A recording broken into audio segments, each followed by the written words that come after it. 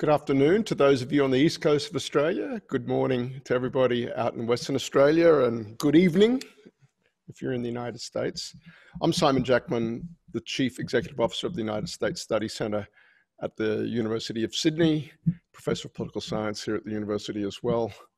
Welcome to another United States Studies webinar. Our first, is it post-election? It's not really post-election, I suppose, but our first webinar after election day and the wild, well, a couple of days it's been since.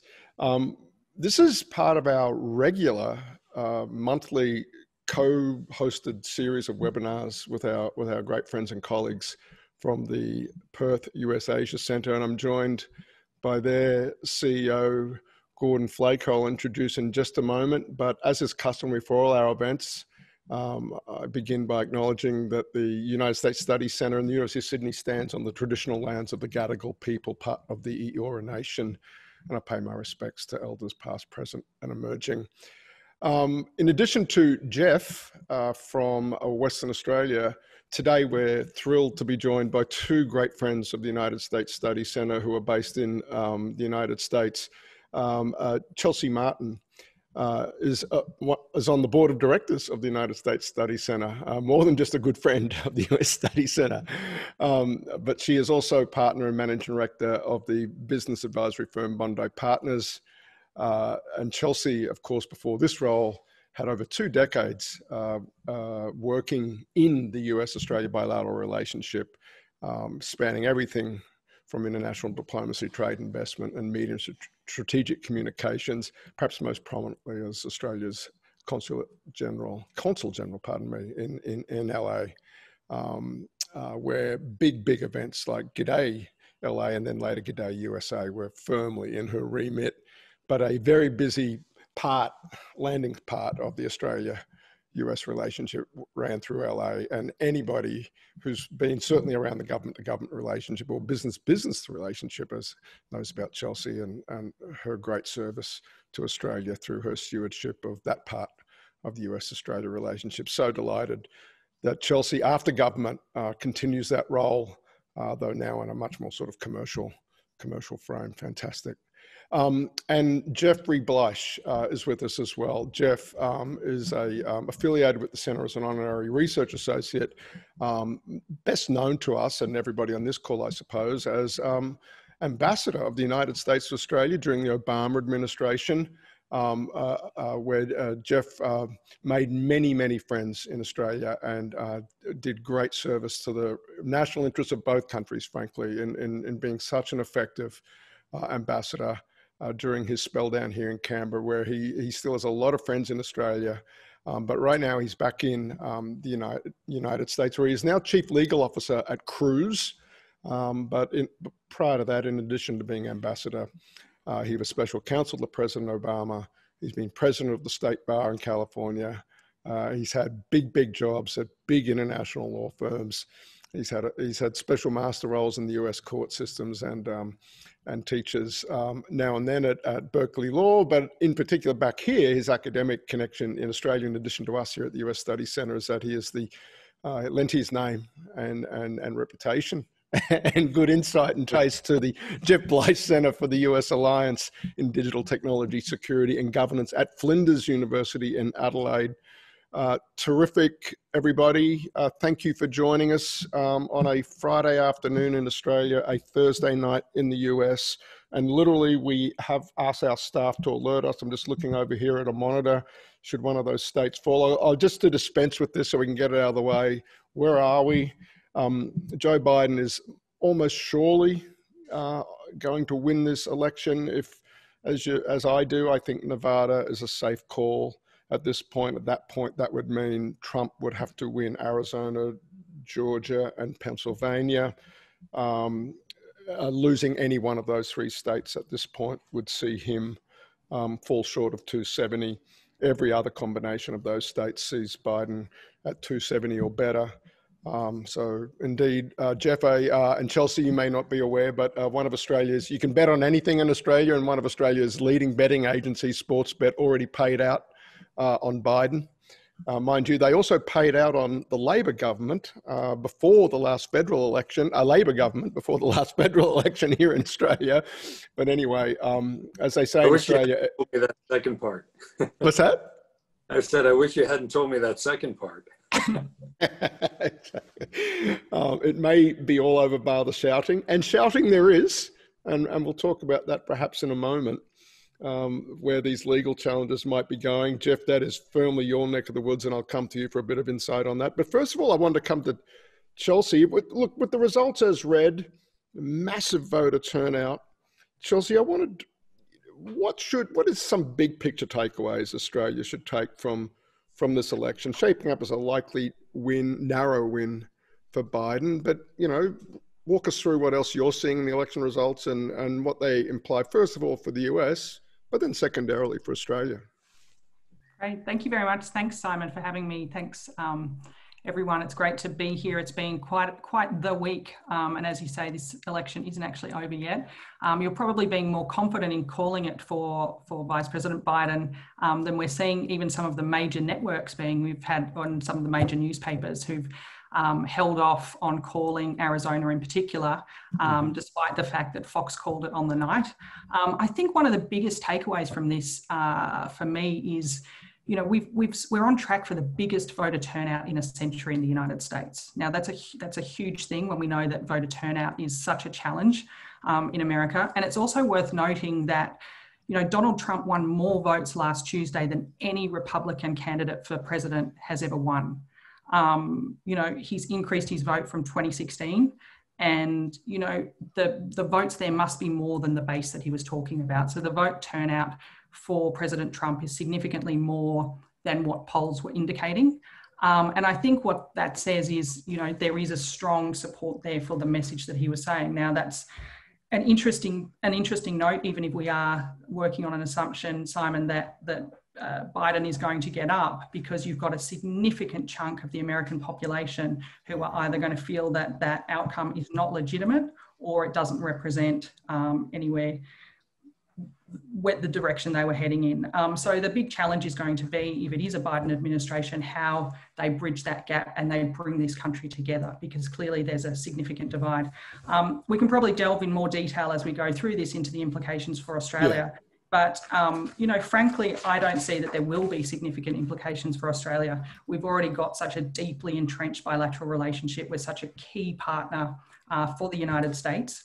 I think the only thing I would say is that a new Biden administration is going to be heavily distracted. There's going to be a huge domestic agenda right off the bat, and I'm sure that Jeff has some insights into that. But, a COVID relief bill, trying to do something to get COVID in some sense under control. I mean, we're seeing huge numbers here at the moment, and it's almost, not been discussed in the last couple of days that as we're going through this historic election and, seeing this count play out, that those numbers of cases and deaths are continuing. So I think just to set the scene, that those would be my key takeaways from this week. Thanks, Chelsey.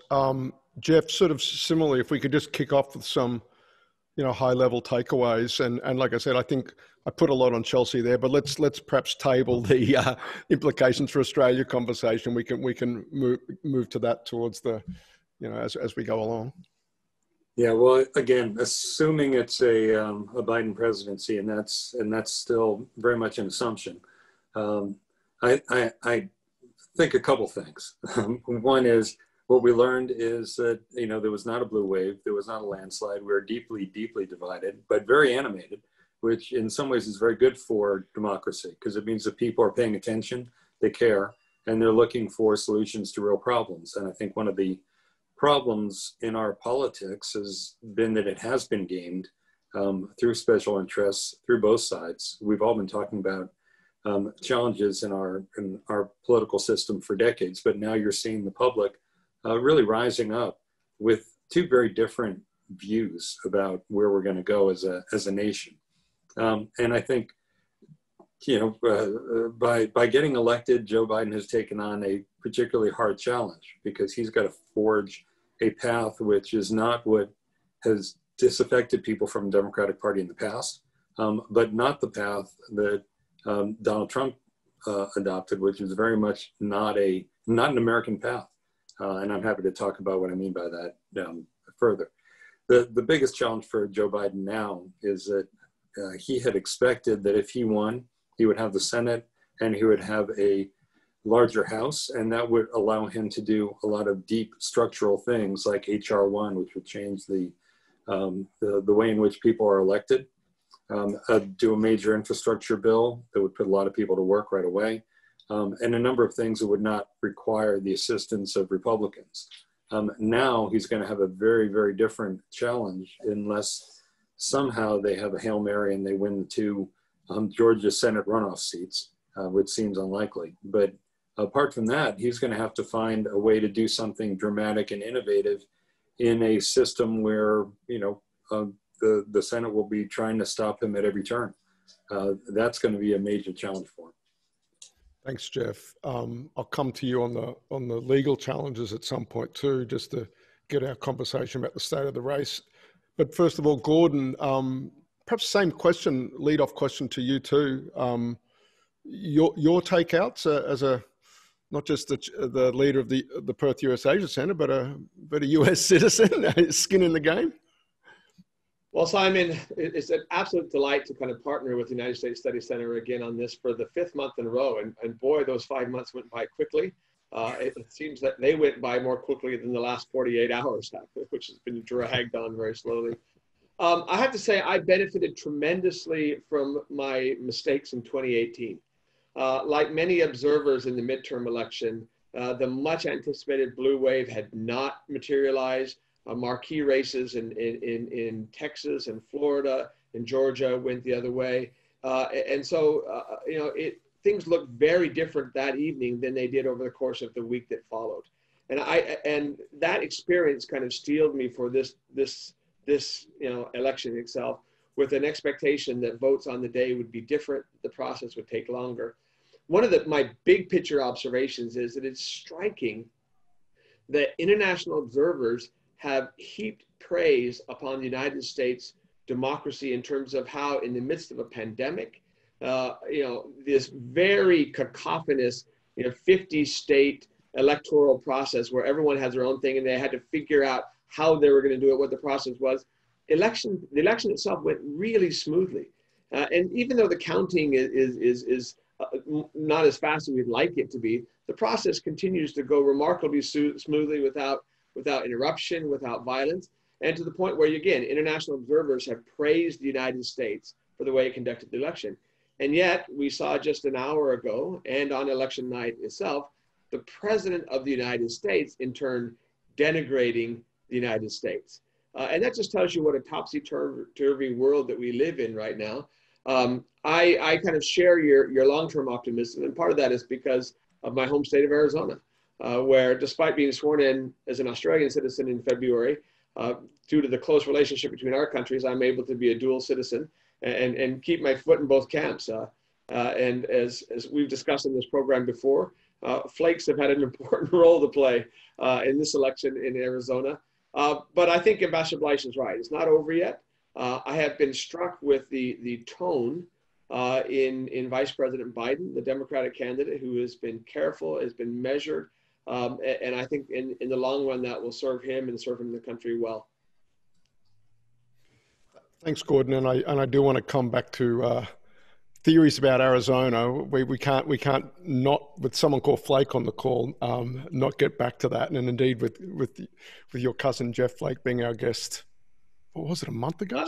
Last month ago already, yeah. Oh, what a month! My goodness. Anyway, okay, Chelsey. You spent a lot of your time as CG in LA, but thinking about public diplomacy, and that is, the battle for hearts and minds, as it's sometimes described. Biden himself has talked about the distinction between the example of American power versus the power of America's example, and I'm just thinking through both at an official level how Australia, perhaps in government, but your sense of how Australians more broadly, the expat community that you're deeply enmeshed with there in LA, servicing all those years in LA, but perhaps more broadly, Chelsey, your takes on how this deeply divided US, the President of the United States, some of the things he's had to say about the process, how does that play around the world? And how does it play back in Australia, where we often talk about putting values, the shared values proposition as being so central to the strength of the Australian-US relationship? Look, that's a good question. And I think, working again on the assumption of a Biden administration coming in, I think you're going to see a pivot back towards that soft power diplomacy. And there's a lot of ground to make up there. It's been a very different form of diplomacy under President Trump, very much led from the White House and from himself, where it has been unpredictable.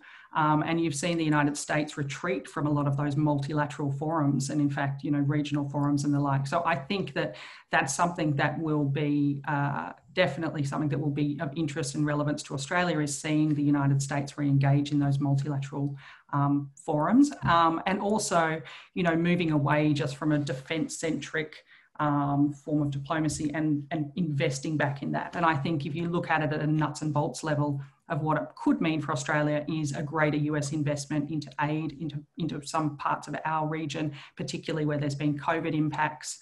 So I think that in that sense, that will all be positive for Australia.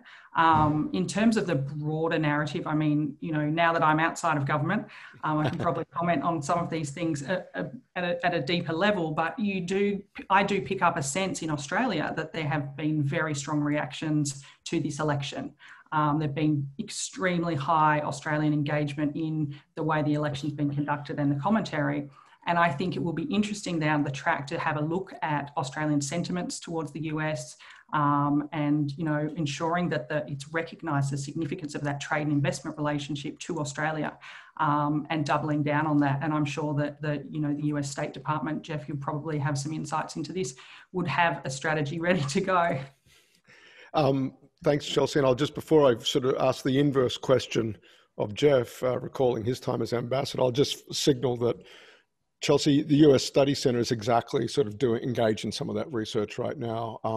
We're halfway through a study. We went into the field with some survey research pre-election.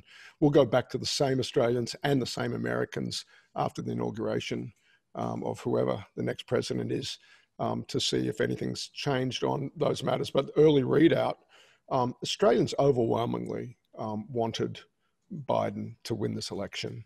And that holds up in every segment of Australian society, except supporters of, frankly, it's sort of the one nation, other, Qatar. You've got to go out to that part of the electorate to find where Trump was sort of preferred to Biden. It's true among coalition voters as well. So that part of it is quite clear, for what it's worth. But Jeff, I wanted to ask you about the conduct of carrying the flag, as it were, under different sort of under different political circumstances back at home in the US. Does that make, implications for diplomatic headway in a country like Australia? Say, not that you were ever ambassador under W, of course, but does the popularity of an American president affect public opinion internationally, and then sort of have this sort of backdoor sort of enabling power for you representing American interests abroad? No, it definitely does. There are presidents who are more popular internationally than others, and if you're a diplomat coming in with a popular president, it just greases your way quite a bit. I remember during the 2008 election, when U.S. popularity worldwide had fallen significantly, particularly with the global financial crisis and the Iraq War.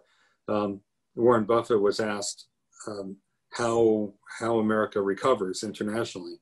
He says, well, there are two different ways. One is they're following 7 treaties that we would need to work on. We'd probably have to mend fences with the following countries. There would be an aid package, the whole complex set of moves. Or, you elect Barack Obama and you're good.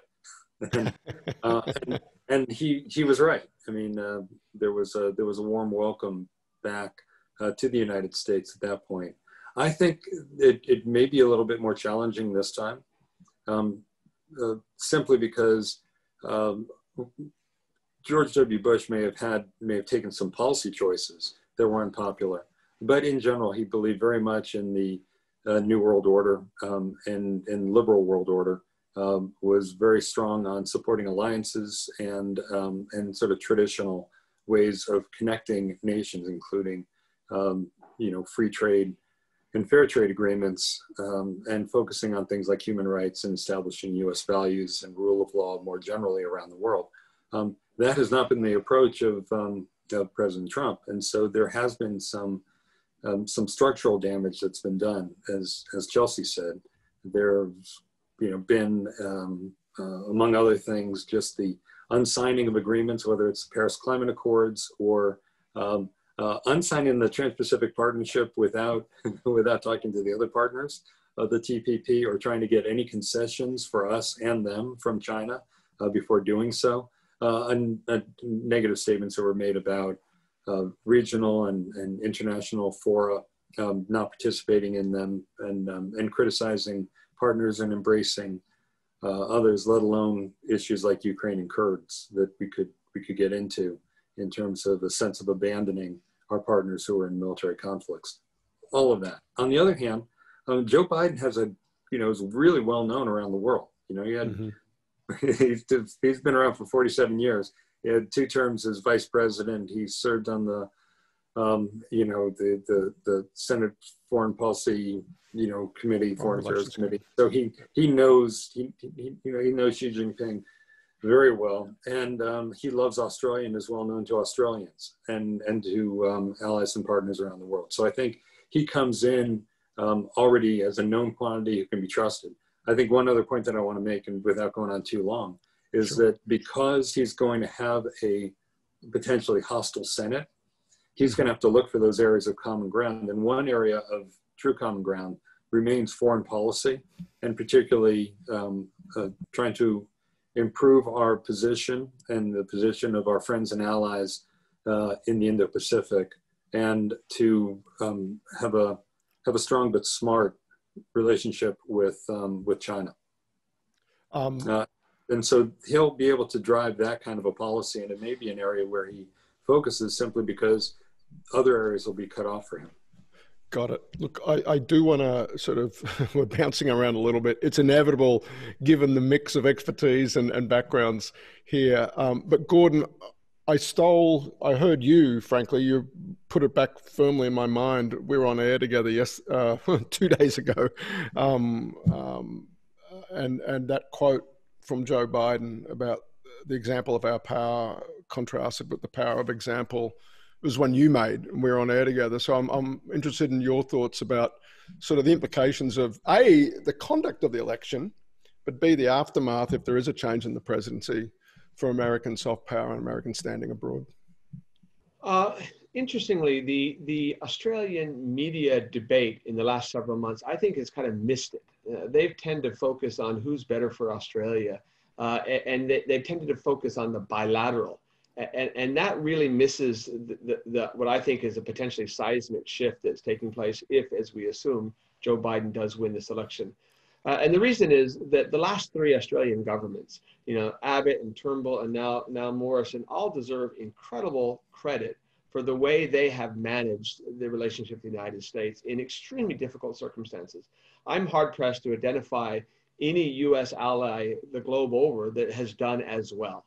That has kind of avoided, if you will, the eye of sour and the negative attention, and managed to hold things together. So my hat's off to our very able diplomats as well as the governments for how they've managed that. But that misses the broader picture, and that's the environment in which our alliance exists. I've long believed that Australia has, in addition to its own very capable defense forces, 2 basic strategies for guaranteeing our national security in an uncertain world. And number one is an alliance partner with a powerful partner far away, originally the UK, for the last 75 plus years, the United States. And the second has been reliance upon the rules-based order. That post-World War II liberal international system of laws, institutions, standards, norms, and agreements. And that's what's really made Australia probably the globe's most full-throated advocate for multilateralism.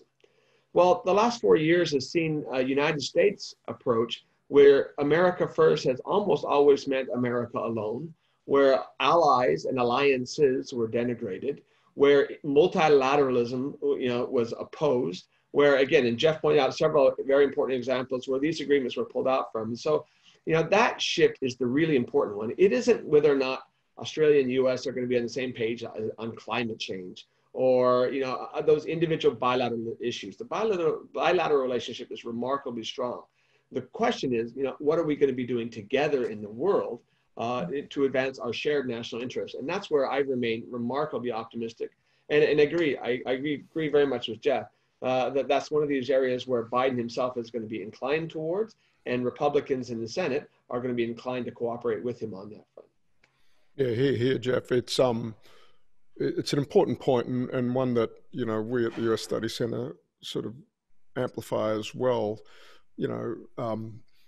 I think you're right. There's so much institutional ballast, I think, as Kim Beazley likes to say, in the US Australia relationship, and indeed when we're in Canberra, as you are, Gordon, diplomats, public servants, the pollies aren't too worried about the bilateral per se. It's the nature of US engagement in the region and how the alliance, I think, is evolving to become a vehicle for advancing Australia's interest in a regionally engaged US and broadening the nature of that engagement away from things that are painted battleship grey and into those other domains. And point well said. Jeff, while I'm going to jump back to US domestic matters, taking advantage of your legal background, and I can imagine sort of many side conversations you're having with Democratic friends around the country. I've long thought that Democrats needed to finally stop bringing a knife to a gunfight legally after 2000. Seems like they're ready for something should that need be this time. But Jeff, your take on just the viability, the plausibility of legal challenges in any of these close states getting up and perhaps disrupting kind of some of the counts. Wisconsin and Michigan have Trump in front, and Michigan's already moved the certification. But just your sense of the legal landscape as it pertains to the election outcome, Jeff.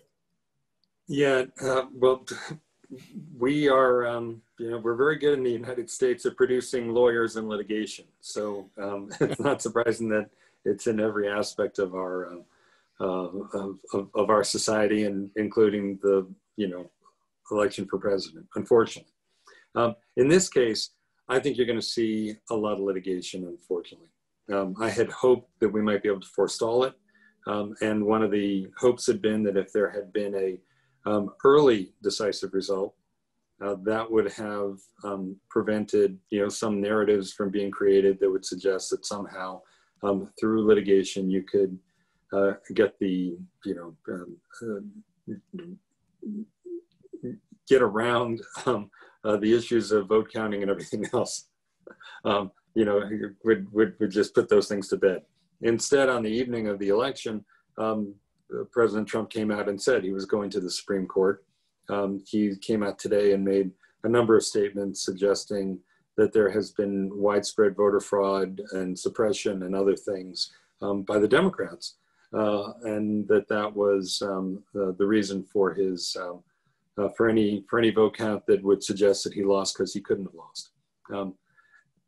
I don't see any theories yet that are particularly compelling, and if as I'm expecting, Joe Biden doesn't merely win in one state and get to 270, but actually takes Arizona, Nevada, Georgia, and Pennsylvania, then at that point it's very difficult to say that the Supreme Court is going to invalidate all of those different states' resolutions, ignore the fact that the largest number of people in American history voted for Joe Biden, and that he had been otherwise identified as having won the electors. So I think it's not a road that's likely to be successful, but it's one that this president will take. And we know we know Donald Trump very well at this point. And so when he says he's going to sue and he lawyers up, he's going to sue with lots of lawyers. On the other hand, Democrats were prepared for this, have been anticipating it, have a really strong legal team, and I think we'll see that play out over the next several days. So you are anticipating courts slowing down certification in key states? No, I'm not. I'm not anticipating courts slowing down certification. I'm anticipating a lot of lawsuits attempting to accomplish that, and I'm anticipating actions being brought by the president before the Supreme Court. Chelsey, I wonder if you've got a view about the atmospherics around the transition, or moreover, you know, with your ear to the ground, perhaps up through the Bondi Partners channel, if you're hearing anything about sort of the state of mind elsewhere, perhaps on the Republican side, does any other views on sort of the feasibility, plausibility of litigation, and if it fails, you know, are we on a smooth pathway to a transition, or is there some card that Trump may play should he turn out to have lost the election? Look, Simon, the one thing I can say confidently is he won't go quietly. I think we already saw the tenor of that this evening.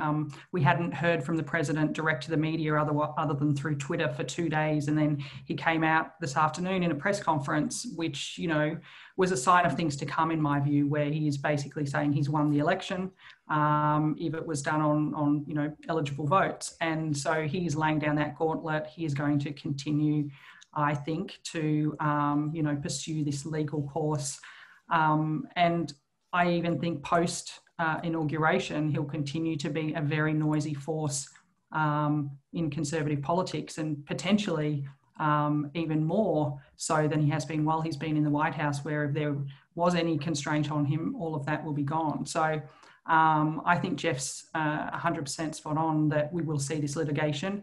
I hope that it won't actually delay results. I think that, you know, fundamentally this is a bit of a show, but it raises doubts in the minds of some parts of the electorate as to the legitimacy, and that goes back to the point we made right at the outset about the significance of the vote that Donald Trump attracted. That is a huge number of people. He's got a very deep base, but that goes broader than that. So I think that is a huge task for an incoming administration to try and navigate that. Really great audience question that I'll start filtering those into the conversation that picks up on that point, Chelsey. And I'd really like to have all three of you rather, take a swing at it. This comes from Sonia, and Sonia asks, does 2020 demonstrate that 2016 was misunderstood, that Clinton's loss wasn't because, quote, people didn't like her, that Trump's win wasn't an aberration, but actually represented a previously unrecognized level of voter disaffection? Jeff, how about you take a crack at that? 70 million people have voted for Donald Trump. Well, I think we knew there was a lot of voter disaffection in 2016, and I don't think you should underestimate the power of this election race, because it as Jeff Bleich said, because it dribbled in slowly, the votes. People thought of it as you know, very much like 2016 for Hillary, except, you know, just a few votes the other way. It's not. You know, when you're running against an incumbent. We've only turned out 3 incumbents in the last 100 or so years of United States history. It's a very rare thing to not give a sitting president a second term. And in this case, taking back a number of large and important states from him, you know, if things go as we were discussing earlier, it would be Michigan, it would be Wisconsin, it would be Pennsylvania, Georgia, Arizona, and the second congressional district in Nebraska. Nebraska. These are major shifts. Particularly Arizona and Georgia haven't gone for Republican or for a Democrat in 30 years. So if you take all those pieces, what it says is it's a very different election. But the depth of feeling among Americans has only intensified over the last 4 years. I think part of it is that Donald Trump himself intensified divisions. That was part of his approach to governance, was not to reach out and try and unify.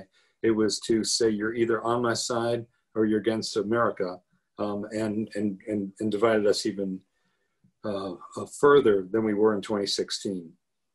So I think we're in a different space than we were. I think the work is even harder for the next president than it was 4 years ago. On the other hand, I think the fact that Americans are so fired up on both sides means they're gonna start demanding innovation that we haven't seen from our government in too long.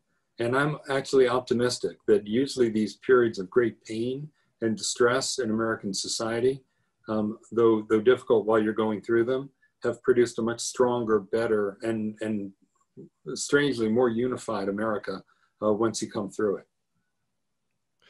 Chelsey, do you have a take on that? I appreciate Jeff's optimism. I'm not sure I am as optimistic. I wish I could be, but I'm wondering if you've got a sense of it, or if Jeff's right, what would be a tangible sign of that coming together that Jeff's alluding to? Maybe that's a question for Jeff, but I'll put it on you, Chelsey. Yes, I'll jump in there. I think one of the things to bear in mind in all of this is COVID. And I think that if a new Biden administration can come in and actually start to wrestle a little bit of control over that, including some national unity, which we have not seen, this is a very, very serious problem. We're heading into a third wave. This is impacting every part of the economy as well. I think that could be potentially a game changer. I think it will be a huge challenge. But on the broader question, initial question about, is this like 2016? I have to say, sitting there watching the results come in, at first I thought it was a bit like 2016 because the polls were so long. Yep. So I think the mentality of the electorate is different right now, but I think one thing this election has shown us is that the old system is gone. It is broken. Polling, at least the way it's done, is not getting to voter sentiment. I think the Republican Party will have a lot of thinking to do about, its future. And I think that where all of that goes will depend on just how much of a distraction or a disruptor Donald Trump can be in the next phase. Gordon, did you want to get in on this? Add on that, and if it's possible to be even a little bit more optimistic than Jeff on this front. So much of the narrative for the last 48 hours has been, how in the world did 70 million American voters look at the chaos of the last 4 years, the COVID-19, 240,000 deaths, and say, yeah, we want 4 more years of this. And actually, I tend to be to look at it a slightly different way. Again, as I mentioned at the outset, had Republican legislators in Michigan, Wisconsin, and Pennsylvania not deliberately forbade the counting of votes before the election, right? And we had the results that I think we ultimately will end up with, which is Arizona, Nevada, Wisconsin, Pennsylvania, and Michigan, announced on the night, and then maybe even Georgia. The narrative we're having right now would not be about division. We probably, once the votes are counted, Biden will probably win by close to 5 million votes. Sure. And so again, again, there have been 2 elections in the last 20 years that are closer than that. So it's not nearly as divided as people think. And more importantly, that was, again, to build on what Jeff was saying, despite the tremendous powers of incumbency used more aggressively by this president than any president in my memory. In other words, the narrative, the fact that the overwhelming majority of Trump voters believed that the COVID problem has been solved, believed that the economy is better today than it was at the end of Obama, when data shows that more jobs were created during the last 3 years of Obama than the first 3 years of Trump, and that was before the COVID collapse, right? There's just this fundamental disconnect, and that's a disconnect because the president used and abused the full power of his ability to drive the narrative every single day, and then the powers of the state to prevent any other kind of alternative view going to his viewers. And so I believe firmly in the power of transparency, the power of daylight. And I anticipate that if Biden does indeed win this election, that one of the things that you're going to see quite dramatic is, one, a rapidly diminished megaphone in the hands of the president. You even saw an hour ago, Twitter had put out a statement that says, once he's no longer president, Donald Trump will be bound by the same rules of Twitter as the rest of the world. In other words, he tweets like that again, he'll get cut off, right? So there's a lot of interesting things going on that will happen. So I'm optimistic. I think there's reason to believe that we'll find a pathway to unity. And I can't think of any of the candidates that were in that very impressive field of Democrats that's better positioned to do that than Joe Biden. That's just his demeanor, that's his experience. May not have been as exciting to some on the far left, but that's what he did in Washington. So, and Gordon, I would just jump in on that as well. I think another factor, because you picked me up now with all that optimism, but one thing we didn't mention before is that, a factor in this election, which we all need to bear in mind, is that huge early vote. Like the fact that has now, in a sense, slowed things down, but also allowed this sort of greater engagement. But that, we're looking at the division and we're looking at the time it's taking, but that is actually just a huge phenomenon that needs to be taken into account too. 100 million votes ahead of actual election day. Yeah, go ahead, Jeff. When I was an optimist before, I just want to give a couple of historical reference points. McCarthyism, 1968, the 1920s, when we had anarchists and we had, some of our most fraught and violent politics ever. And then, of course, the Civil War. These are all periods during which Americans just seem to have irreconcilable differences, and then we have come together. I think if we just take the long view, we understand that typically it's because something fundamental is happening in our society. Major economic dislocations, changes in media and the way we communicate with each other, movements, dramatic demographic shifts, all those things, whenever they happen, this is what we do to each other. And as long as we stay true to some basic American values, we come out of it, and we come out of it stronger. Well, so I'm not just Jeff. Pollyannish. And the specificity is welcome, and indeed, reminding people that to be an adult at the time of 1968, means you're 70 years old if you're 18 in 1968, and so but it's an important historical reference point that not so long ago, the US was going through things far, far, far worse than what we saw in terms of disorder and violence in the streets. And the good news, I think, is we've seen nothing like that around the election thus far, at least, which is a great thing too. And Gordon, for the record, we're at Trump's lead, Biden's lead right now is 4 million votes, with California has only counted 75% of its vote. That's going to blow right out. That'll be a 6.5 million plurality, I think, by the time we're done. In one of the things about 2016, that slow counting of the vote in California it just kept pushing Hillary Clinton's popular vote margin out, and just sort of putting the Electoral College result into sort of ever more contrast. Yeah. Worth noting that, presuming that Chelsey is still in California as well, that this is one of these rare panels where we've got 3 people on the West Coast, and only 1 on the East Coast. And so what we're really waiting for is these West Coast results. Well, okay, Gordon, let's do that. Let's talk about Arizona, buddy. So, and I do want to tap into sort of your deep knowledge of the desert Southwest and its politics.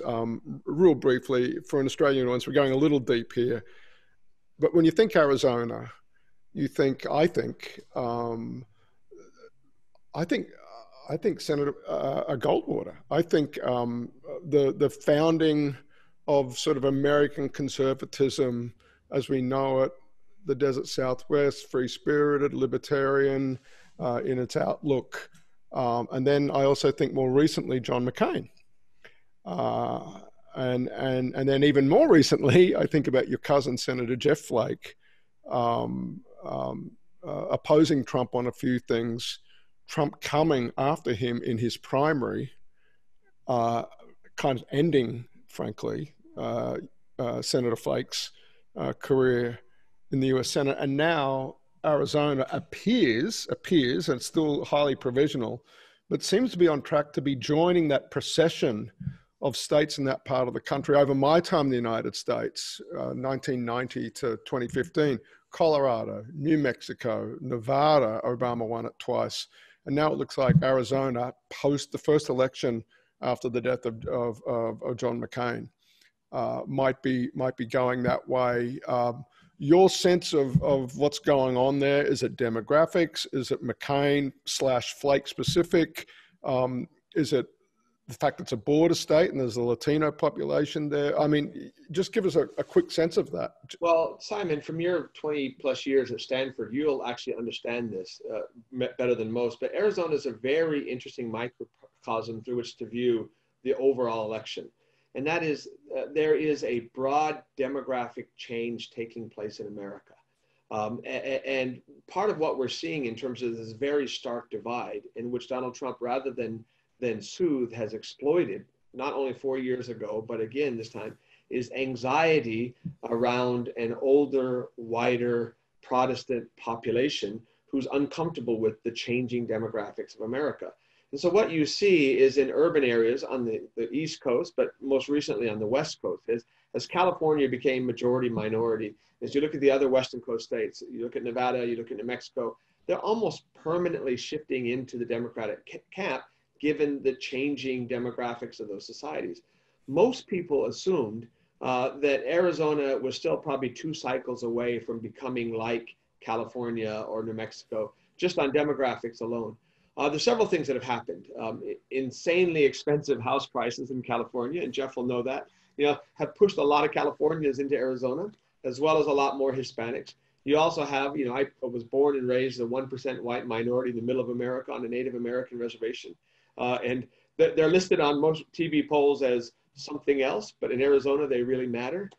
There are religious issues there. There's been a lot of media about my own faith, the Church of Jesus Christ of Latter-day Saints, the Mormons, talking about the Mormon wall in Arizona, who women in particular have rejected.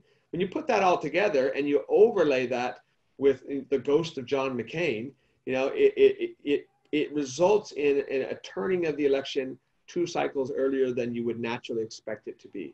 I did see several interesting comments that President Trump had these very strange personal vendettas against John Lewis, and against John McCain, 2 people who were broadly revered on a bipartisan basis in the United States.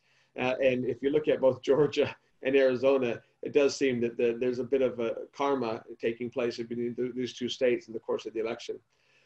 Just a bit of detail. I actually, as much as I exulted in the early Fox News call, I think Fox probably called Arizona a little bit too early. There's about 260,000 votes left to be counted in Arizona. Of those, 200,000 are from Maricopa County. In the last batch that was dropped just about an hour ago, Trump is winning those by about 14 percentage points. If with the remaining votes, he's going to overtake Biden, he's going to need to win by 18 percentage points, but it's really close. We're down to 46,000 votes of a margin. So ironically, I think Pennsylvania and Michigan are going to provide much larger margins for Biden than Arizona. I'm still pretty optimistic looking at the lay of the land, and I think those people who dig down into the county by county, whether it's Maricopa or Pima or Pinal County, are still optimistic that lead will hold. But candidly, I think for democracy and for the country, all hats off to Fox News for making that call early. What it did is it changed the narrative, and it prevented the president from doing what he wanted to do, which is standing up the night of, and not just ramblingly so, but formally declaring victory based on those results. And it basically just had everybody slow down and take a breath. And in the end, I think that's going to be a useful thing. Jeff, I'm just wondering if, again, your connection to democratic politics, I and I should have done this at the top. I gave my read of the race from here in Sydney, but I guess, your read of the race. I mean, this assessment that, Arizona might flip, we might see a lead change there. What's your sense of how this is going to wind up? No, I think I'm where Jeff Bleich is on it, which is it is going to be tighter than people anticipated. But I do think that if you just look at the numbers, particularly Pima County, which is a much more heavily Biden area, I think that will start to reverse this trend of big chunks coming off of the Biden lead. But regardless, the point is, what's most important for, I think, Democrats to understand is, for the first time in a long time, they are highly competitive in Arizona. They are highly competitive in Texas. They are highly competitive in Georgia. And whatever the combination of states is that might put Joe Biden over the top, that competitive opportunity isn't going away. And it's something that Democrats really need to focus on, because demographics have shifted, and people who were promised a lot by Democrats up north have been frustrated, and people who've been promised a lot by Republicans down south are frustrated and are looking for alternatives. Jeff and Chelsey, do Democrats have to be disappointed with the result? I mean, it's not you said at the top, Jeff, it's not the blue wave. Tons of money was thrown against Senate incumbents, Republican Senate incumbents. Susan Collins was gone for money and has walked it in. Lindsey Graham has shrugged off the most expensive, actually I think it turns out to be the second most expensive, because in North Carolina, I think turns out to be the most expensive Senate race in history. And there's been a net shift. Dems down one in Alabama, which they're always going to lose, but only 2 pickups. Arizona, or at least we think Arizona, and Colorado, right? And they're in that bucket of states. There's been some speculation, and it's based really on the exit poll, and polls are sort of a dirty word at the moment. But Trump did very well with minorities, at least historically, relative to past cycles. I've seen one piece of data that suggests 1 in 5 African American men voted for Obama. Obama did 80-20. Biden did 80-20 among African American men. The Miami-Dade story is Biden has trailed Hillary Clinton there by about 10 to 15 points or something like that. It's double digits. Is there a rationalization, for that performance? And in particular, a story that we've told about the minority, the non-white share of the electorate being this deep, when turnout goes this high, I would have thought on the back of record-breaking turnout, that's got to be a huge cycle for Dems, but it hasn't been. So look, the number one lesson that will be taken from the Democratic Party from this election is they paid way too much for pollsters. They did not get their money's worth. And so I think there's an understanding that their belief that either antagonism towards Donald Trump or their ability to hammer on an issue where they were the party of science and could be trusted, and facts in a period of great unease and anxiety wasn't enough, and that they need to come up with a whole new set of policies and a whole new way of talking to people.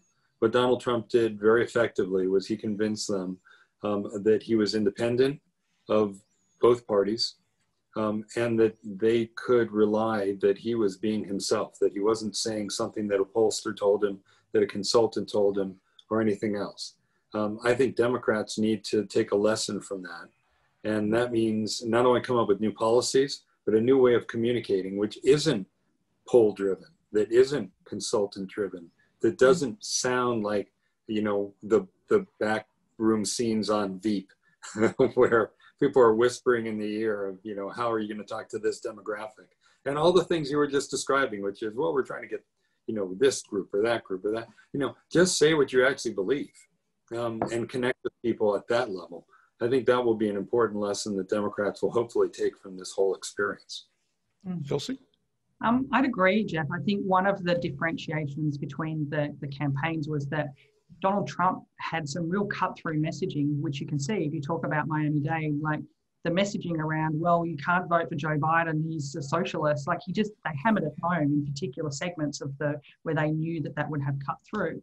I think you saw the same thing around oil and energy, where that was particularly targeted. And it's one of the things that Trump is masterful at. He gets one line and he just rams it home.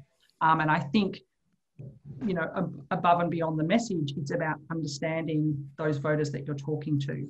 And I think that, you know, that is something that clearly Donald Trump did very well in this election. I think the other thing I'd take away, just looking at the election, you know, as an observer, is this was a very, very different election. You basically did not have Joe Biden out on the hustings until right at the end. I mean, because of COVID, but you did have Donald Trump out there really physically rallying up his base, particularly those last sort of 12 days where he was doing 5, 6, 7 rallies a day.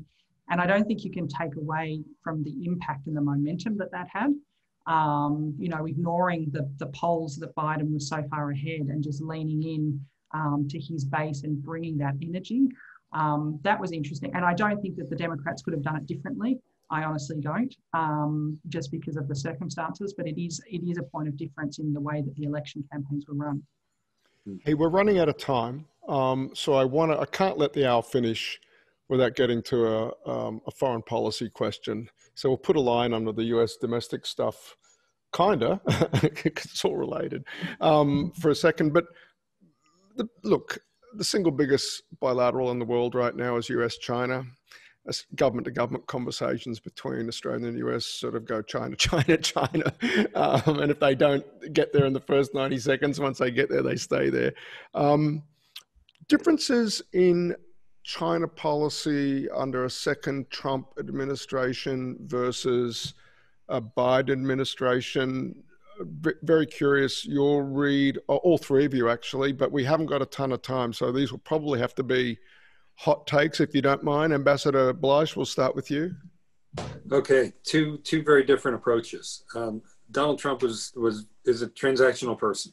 It's all one-off bilateral relationship, and what's in it for me. China actually liked him because they knew him. They're transactional too, and they don't care about human rights. He doesn't care about human rights. And they also thought he wasn't particularly adept at these sort of transactional negotiations, at least in the world of statecraft. Maybe he was good at real estate in New York, but he had not been a student of statecraft. And they felt they were running circles around him, distracted him, and able to do a number of things that are very dangerous for the United States long-term national security and security of our allies. Things like the Belt and Road Initiative, which allowed them to lay infrastructure and accumulate debt among hostage countries, which they can use either threat or debt later to bring those countries into line. Similarly, things like 5G, establishing surveillance states and being able to, again, impose their will on their own people and people in the region. So that was not where Donald Trump was focused on. He was focused on, can I get a deal where I can show people that I was tough on China, and missed a bigger picture. I think you're going to see a very different kind of approach from a President Biden. Thanks, Jeff. Chelsey? Look, I don't doubt that we will definitely see a different approach, but my takeaway is that we won't see a significant change in the strategic posture in terms of particularly around tariffs. So, you know, the campaign's tagline with China was confront where we must, cooperate where we can. So I think you're going to see a much more nuanced balance there. But I don't think you're going to see walking away from some of the efforts to confront China where the US feels they need to. Fantastic. And Gordon, absolute last word from you. Very brief. Too often in Canberra and elsewhere in the region, we tend to think about our policy towards China without paying enough attention to what's happened there. So Biden policy towards China will be driven more by the changing nature of the Chinese state. There is one very important difference, however. And that is what I talked about earlier. I mean, the real strength of America has been its system of alliances, the strength of the international system. And so the Trump approach towards China has been all attitude and no strategy. I anticipate a Biden approach will be a little bit more nuanced. They'll want to cooperate on health. They'll want to cooperate on climate change, but they will leverage the tools that have traditionally been the real strength of the United States, its allies and the international system, and thus have a more effective policy. But ultimately, you know, there is a fundamentally different reality in China today than there was when Joe Biden was vice president. That'll have to be the last word. We've gone past the top of the hour. Easy to do. There's so much going on, and so much of it with implications for Australia. I cannot tell you, Jeff, you won't be surprised by this. The level of Australian interest in this election is just off the charts. All the major networks here went day long. The more live TV time spent on covering this election than you would on an Australian election. That's an absolute fact. It's just remarkable. Testament to the level of interest. And to all the people who are sending in questions, I wasn't acknowledging you particularly often, but rest assured, I was synthesizing all the questions in what I was putting to the panel as we went along. So thank you to so many people. Some of you are regulars. I recognize you from webinars that we've been running all year long. Thank you so much for continuing to stick with us. The election isn't over, so thank you so much for your continued interest and support of the US Study Center and of the Perth US Asia Center. Thank you, Jeff. Thank you, Chelsey. Thank you, Gordon. Thank you, Simon. Much appreciated. Simon. Thanks. Thanks stay well, stay healthy over there in the United States, and we'll see you soon for another webinar shortly. Thanks, everybody. Bye.